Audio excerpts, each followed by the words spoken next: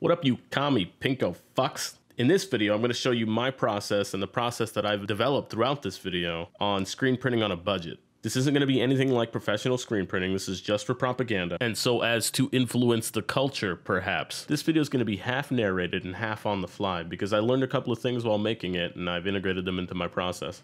I needed to find a good, nice, solid wood frame for the initial framework of the screen printing frame. So I'm going to look for a picture frame, one that's flat enough that I can screen print with. I want the back of it to be flush, to be flat. Front of it doesn't matter too much. Avoid frames made of particle board, the shit just falls apart. Don't touch shit like this. For the actual screen, I use sheer curtain, just grandma-ass sheer curtain. Make sure it's 100% polyester because you're going to be using a lighter on it. And you want to look for the finest mesh count, basically, of any screen that you could find. It doesn't matter what pattern's on it. Patterns don't matter. Texture matters. If you find a texture like this, where it's kind of like purposefully wrinkly, try and avoid it. So the next step is just like random hardware check, Goodwill or otherwise. These things I've used for screen printing in lieu of a frame, but I don't tend to care for them. They're not super tight. Definitely get a bunch of coax cable that you can strip for the core. I found a whole fucking spool of it. This shit's common.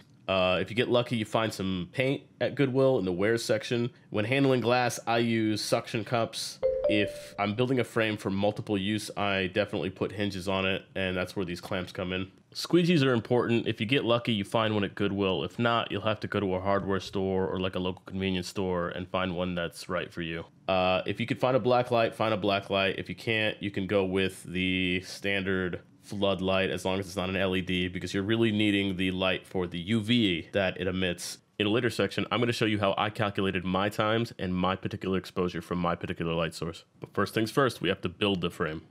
Okay, once you've got your your frame with glass, cut this off.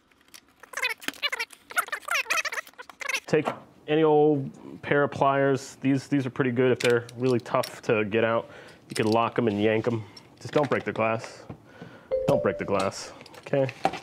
Some of the glass in picture frames like this, like old school ones especially, are pretty sharp. This one's semi-sharp. It's sharp enough to cut you, I think. So just take it and put it aside. Make sure you don't break it.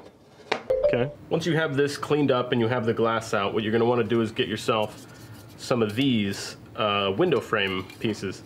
They come pre-cut sometimes at Lowe's, but at that point, if you get those, you'll have to base your frame around the dimensions of that. You align the whole sides with the channel part facing inwards, and just have these go all the way around. And this one's already cut here, so we'll use the edge of that. And actually, this one is already cut, so we'll use the edge of that. We don't need to cut all that. So we'll cut right here, right there, okay? Let's cut. When you're clamping this down, if you're using a clamp like I am, don't squeeze too hard because this little ridge here will bend in and you'll have to bend it out anyway. So just clamp it hard enough to hold it in place, and then if you're using a handsaw, just go ahead and cut it there. All right. Nice and clean. These are easy to find, but these corner pieces you'll have to get either online or you're gonna have to go to fucking Lowe's and get them. Who wants to do that? People fucking talking to you. Could I help you, sir? You look like you don't know what the fuck you're doing. Stick everything in place and then use some sort of adhesive to hold it down. Now, the thing that needs to happen though is that you do need to screw in these into the wood. At the tension that you're gonna hold this at, if you put just glue on this thing, eventually it'll just rip it all off. Like it'll rip the sides off because you're gonna, I'll show you here in a minute what I mean. So we'll let a little dot there, run it down. This is just to hold it in. You're gonna need to screw this in. What you need is a screw that's long enough to bite through the aluminum into the wood, but not enough to go all the way through. And this is kind of a thin frame, but these should do fine. You wanna countersink your screw points. So I'm gonna do 3. I think that's enough. I'm gonna count it, 11. So we got 11 screws, we got 4 sides.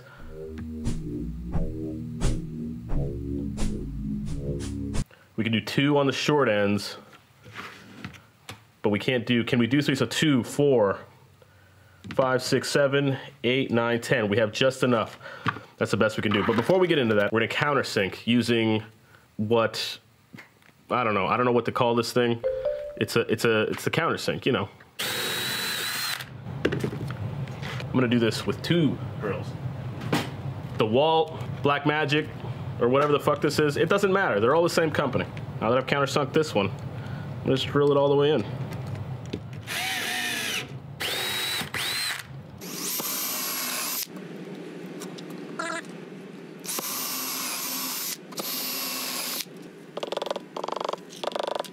What you want to do is make sure this little gullet, this little gutter here is nice and tight.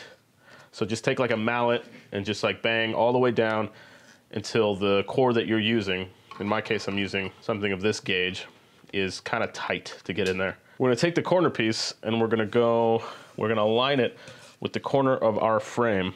You could take your core, your whatever you got from the coax cable, put it at the top, and I like to use a tool that's meant for this kind of thing, for window screens. Sorry about the color correction difference, that's fucking weird. These things have like a little divot right in the middle, and that makes it a lot easier to tighten the screen, like hold it taut as you're doing this. So the first two sides we don't need to pull too tight in the, I guess in the axis perpendicular to the side, and that gives us enough room over here, because we want some overhang here. This gives us enough room over here to pull taut this way. So already we're getting a pretty good result here. Give it a feel. We got some, you want to avoid stuff like this, like little tears and stuff, because it will affect the pattern.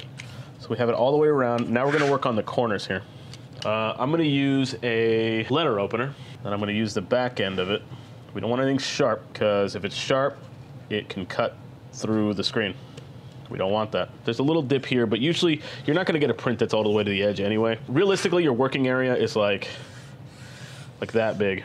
It's not super big compared to the frame. So always make a frame that's bigger than the print area by at least a couple inches. You're gonna push in that corner and carefully cut right to where it ends, or where it begins rather.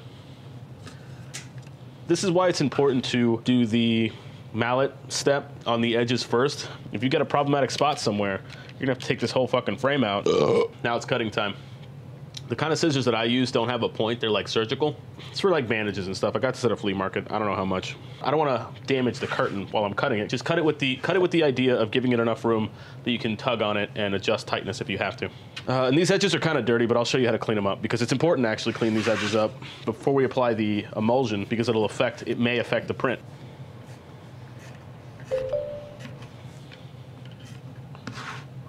It's not gonna be perfect, but it is DIY, so what are you gonna do? This step is more important than it seems. If you can see these edges here, there's a bunch of little stray hairs and stuff. These get loose, they get stuck to the frame, and it's super hard to get them off, and you want this as smooth as possible when you put the emulsion on there, so you want to clean these up. The easiest way is with a lighter.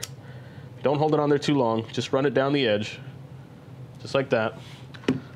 Be forewarned, this shit stinks. It's polyester, so don't breathe it in. I'm sure it's not good for you. See, this is what I wanted to avoid, so I'm gonna cut this off because it's gonna get in my way. We don't want enough flap to get in the way of the print. Typically, you only have to do one pass, but double check your work. Make sure you're getting all the little stray hairs. Double check your work. I got some loose ones here. Be sure to ask an adult before you fuck around with a lighter, kids. All right? Because this shit's dangerous. All right? You don't want to set the house on fire. You don't want to hold it on there. Flea market's for the kids. Here's what happens when you set polyester on fire. It melts, because it's a plastic, and it fucking stinks. The emulsion part, there's two ways you can go about doing this. The DIY way is a little bit more of a pain in the ass. It involves something called sensitizer, and I think you can make this, it comes in a powder form, you can make it out of that. This sensitizer though, they usually come in kits, but you can buy these alone on eBay. You can mix 1 part this to 10 parts Elmer's glue, and I've done this before for a couple of prints. I don't particularly care for the way it dries or even spreads. I hate the way it spreads, but yeah, I got this on sale, so I figured I'd try it. I don't do this method, I don't like this method, but you know, it's good to have it around in case I run out, but I still prefer to use this. So this is what we're gonna use. This is available on Amazon, it's available on eBay. So I'm gonna dim the lights a little bit because this is photosensitive. And when you get this, you'll get this bucket thing and a little thing you mix with it to make it light sensitive. It's nice, it's good. Now that the lights are dimmed, there's no direct sunlight on this motherfucker, we're gonna take the emulsion. Be sure to have your squeegee on hand. I got this motherfucker at Goodwill. Woo, look at this, luxury. We want basically something to spread this around. So we're gonna take our emulsion, spread it out. Not too much, not too much. Whenever you're not using the emulsion, put the fucking top on it, all right? Put the top on it. If you're not using it, put the top on it. Even if you're using it and you just used it, you're just about to use it, put the top on it, okay? Okay, so we tilt this up, we grab this, we scoop. This is typically done with like a scoop tray, but I ain't got one of those. I got a squeegee. We're gonna go all the way around. We're gonna cover edge to edge as much as we can, just basically spreading this, and we're gonna have to do it on both sides. This is where having a nice, clean screen is a benefit, because you don't get little hairs stuck in here and you gotta fucking get them out. It pulls up on the other side, so you gotta go back and forth basically. Just don't lay this down. We don't want it to touch the table because then it fucks up the whole squeegeeing process. You could see already there's a little thing there. We'll work with it. We'll see what happens. It doesn't have to be super thin, but the thinner it is, the faster it dries. Now you want to lift up and basically check for holes. You don't want to hold it up to the fucking sun because it'll solidify the emulsion.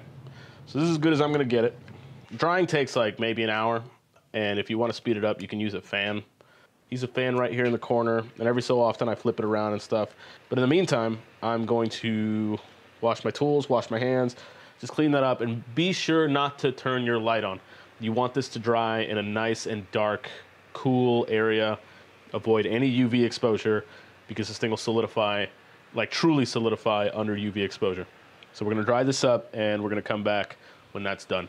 This next part's optional if you have a light already, but since I screen print enough, I decided to build an exposure box. So I found a frame that had a ridge on the inner part of it that was just thick enough to fit the glass on there while having it flush with the outer frame. All I really had to do was shave a little bit of the inside border there on the left to allow the glass to fit flush with the border. I then took one of the corrugated plastic steins that I stole from the government in another video. On one side, scraped the ink off of it with some rubbing alcohol. Rubbing alcohol doesn't work for all the boards, but it works for this one. Cleaning off the ink created a nice white reflective surface. Then I took some special LED lights that emit just UV light, and I lined them up on the corrugated plastic in 18 rows, I think. I didn't actually count. I just fucking did it and spaced it out, basically. The eBay listing had 2 rolls and a power supply, so I had plenty to spare. And then I had a fucking nosebleed. Next, I made sure that the frame fit the board and did not cover up any LEDs that I had placed down. And I tinned the positive and negative leads of the LED strips. These strips have the lights already in parallel, so it did not matter whether or not I wired it in series or parallel, at least not that I can think of. I just wired them up positive to positive to positive and negative to negative to negative, and then I just connected the power supply that came with it. So the power supply that came with it has a on and off switch, which enables me to properly time the exposure. Next couple of steps, I cleaned the glass, I cleared it of any particles and stuff because I was about to lay a film on it. I have this diffusion film that I got at Goodwill. It's usually for like bathroom doors and shit like that, so the neighbors don't see your butthole. Probably wasn't needed, but I feel like the light was too harsh, so I added it because I had it. Just make sure whatever you're using doesn't block the UV light you're emitting. So I got my exposure box built. The next step was to calculate the exposure time for my emulsion and this setup. For that, you'll have to print your design on a transparency film. You can get these on eBay or Amazon or whatever. Now all that's left to do is to guesstimate your exposure time. And be prepared to fail with this step because you're gonna, and you should.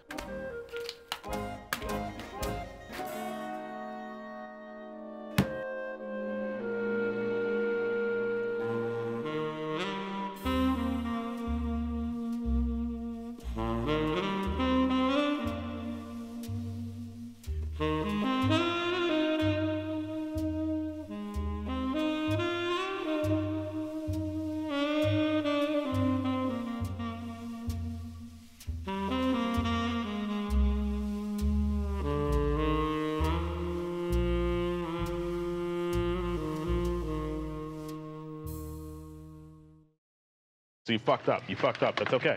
That's okay, don't worry about it. This is an exposure calculator online. This is what was suggested by an actual screen printer. What I did is I cut it in half.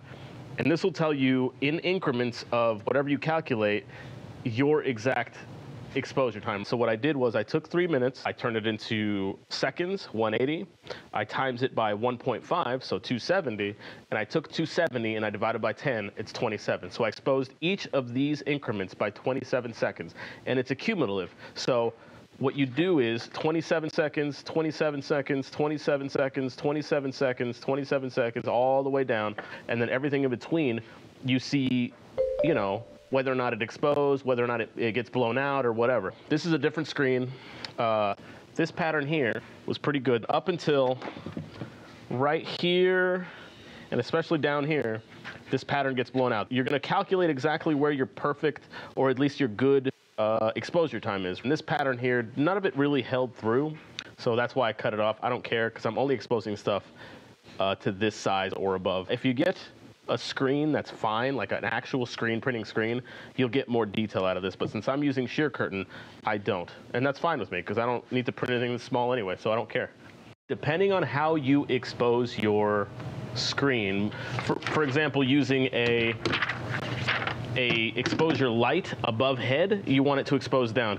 Facing forward, you want it to read right. I'm exposing with the exposure table, so I'm exposing from the bottom of the screen inward, and I want to block the light where the pattern is.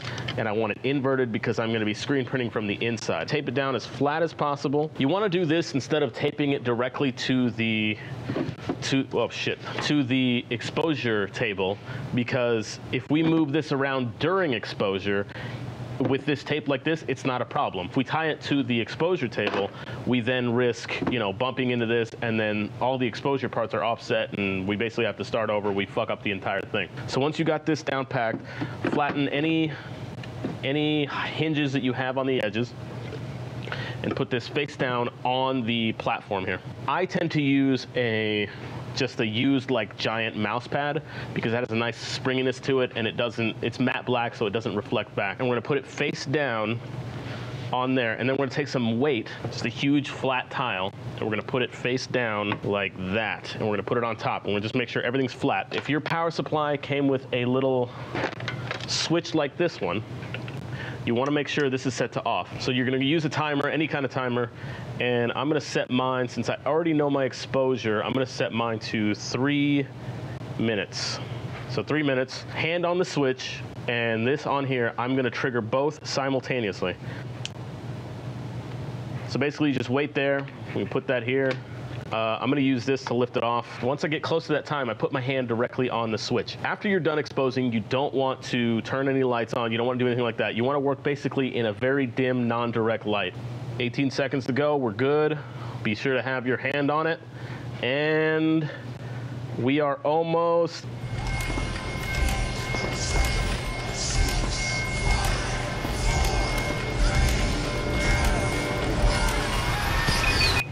Cool. All right, be sure to stick to the time, because you want to know that you're accurate. So we're going to take this weight off, and we're going to take the mouse pad off, and then flip your design over and take the film off. Be sure to take the tape off as well. It's going to come off in the sink anyway. And now we go to wash off. You don't have to do this part, but I tend to do this because it makes stuff easier. What I'm going to do is dunk this, and fucking take this tool out of here, and just let this sit for like 30 seconds, whatever, just a little bit. You don't have to put any chemicals in it, just water's fine. This makes it easier because this softens the emulsion that was not exposed. You don't want to leave it in here too long, so I'm going to take it out. You can kind of already see the design there, but we're going to complete this process by taking it to the sink. You don't have to put pressure on it, just wash it forward and backwards, and make sure you get everything soaked. You take something like a wet sponge and just scrub. Just scrub. And you can already see the patterns lifting up. Pick your water source, spray it again. If you're getting a pattern that's blowing out completely, you haven't exposed it enough. If you're getting a pattern that hasn't blown out, or details that haven't blown out, it means you exposed too much. You have to find that middle ground in between the two. Just do it until you feel like, if you hold this up, you feel like every single pixel, so to speak, of your pattern is good to go. Now my details did hold up pretty well. I got a single blowout here. Actually, this definitely cut all the way through, and this was a blowout. So we may not have exposed long enough. With all the patterns being washed and everything being good, one last run there. And now we dry. All right, once we're satisfied with how dry this is, or at least how dry we can get it, we're going to take our exposure exposure unit or exposure light, put this against it, and just expose it. There's no set time here. There's no need to flatten this down because all you're doing is finishing up the job on both sides for this emulsion. We can flip it. You don't have to have it on there the entire time. It's still wet. This isn't going to dry it. This is just going to take the softened emulsion and hit it with UV just to finish the process, right? You don't have to leave the UV on the entire time. You can turn that off and just come back to it when you're ready to screen print. This needs to be bone dry though, so we're just gonna go through that process. Once we're satisfied with how dry it is and we're satisfied with the exposure and everything's good, there's no sticky parts or anything like that, we're gonna take this to our screening table. So what I'm gonna do is I'm gonna take the hinges that I attached to the frame and I'm gonna put them down at the edge of the table. Now I'm gonna take my grips, so to speak, and adjust them so they're under the table, clamping downward. You want to set this in such a way that you're able to lift this up and let it stay there. What we have is a little off contact, which is what we want. We don't want this to be directly flush with the thing that we're printing on because this screen gets filled with ink, and then when you press down is when you apply the ink to the medium. So there's technically two steps in screen printing. It's not just it's ink fill, then ink press down upon the medium. Before we do that, we got to tape these sides because we want a border around here because we don't want any ink to spill off into this unemulsed sections here onto the medium underneath. At a flea market, I got some of these, and these are, what are this? 3 for $5, and this is just a plain black t-shirt. So check your flea markets. These are new as opposed to the ones you'd get at Goodwill, which are used basically. Regular Gildan shirt, just cotton. So there's different kinds of inks and they do different things and they dry in different ways. Most of my inks are acrylic, just acrylic, you know, just acrylic ink. I've got a shit ton of it. It's what I use on most things. It's the most compatible with most mediums depending on what I'm printing on. But there's also other inks like professional screen printing inks for fabric. Free Craigslist ad for screen printing ink. It was 2 inks. This is one of them. Oh shit, I already got, see? High quality ink on a shirt. It takes a fucking long time to dry. It's pretty strong. It's pretty, you know, this is good. In order for this to work properly, we need something to put in between the shirt and the back of the shirt, the inside of the shirt. I'm using another piece of Regina, whatever the fuck her name was. If you're doing multiple colors, you might want to do something a little more heat resistant than this because you're going to be curing in between colors. So don't use plastic. Flatten this out. Top of our pattern is at the 10-inch mark right here. There's a 10. 4 to 3 inches is where we want the pattern to start. Straightens out this. You don't want to pull this too taut, the fabric, because then the pattern will be stretched out. You want it just relaxed. This is made for fabric. This is a plastisol. This is one of the first inks I bought when experimenting. This is just flat white. I'm going to use this as an underbase to my acrylic paint, if I can fucking open it. Get a Guardian to open something if you can't open it. You don't want to strain yourself and blow your asshole out. I'm going to be using a gold ink, but first I'm going to be doing a white plastisol underbase. We're going to create a line down here in the channel that we created with masking tape. We're going to do what's called flooding the screen. So we're going to take from the very bottom here, from the very bottom, we're going to pull up while applying downwards pressure, but not too much. Just enough to fill the screen. You see that? That fills the screen. Okay, and this excess, just leave it up there, it'll stay. Okay, now we're gonna place this down. We've got one shot to do this. We're gonna push it down and then apply straight downward pressure. Get as close to the bottom of the squeegee as you can to apply that pressure. Press down with one hand and apply. This is applying the ink to the medium. That's the one stroke we need. We lift up and we're good. Don't let any of this drip onto the medium. Take this over another surface with your ink and squeegee that back in there. At this point, just let this dry a little bit and you're gonna be applying heat to it to set it. Do this over another surface. Don't do it over this like I am. I'm just showing you. In between colors, if you only have one screen, you're gonna wanna wash that screen, let it dry, and redo the whole taping process like I'm gonna do off camera. All right, this video is gonna be long as fuck. Jesus Christ. Second layer of ink on top of our first layer of ink. But look at that, beauty. Beauty. We're gonna load with the little one. We're gonna load our, ooh, this stuff's a little more watery, so you gotta be careful. So we're gonna lift up our screen and fill. Fill. Okay, now we're gonna place it down. holding it down. Let me unhook it and show you. We're gonna move this aside. It's all right, whatever, it's DIY. You can always paint over it with black ink. Whatever you need to do to fix it. If it's not ideal, if it's not to your liking, you can always try and fix it. Doesn't hurt.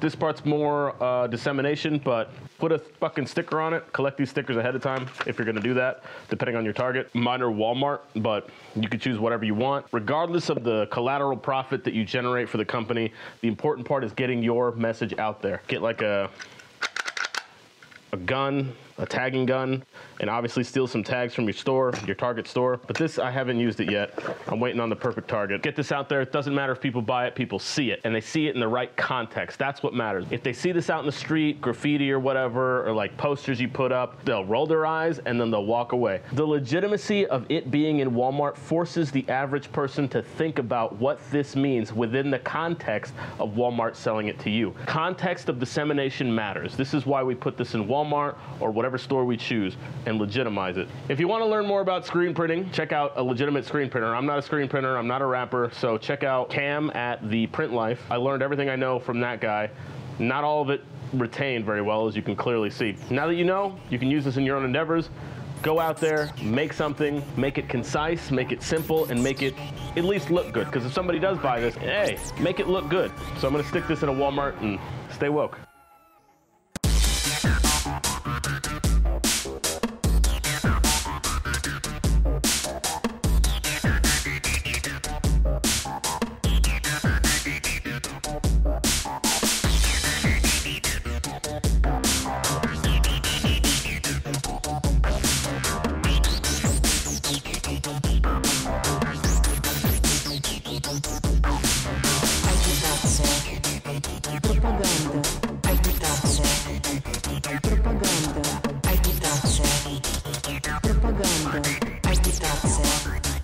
Propaganda.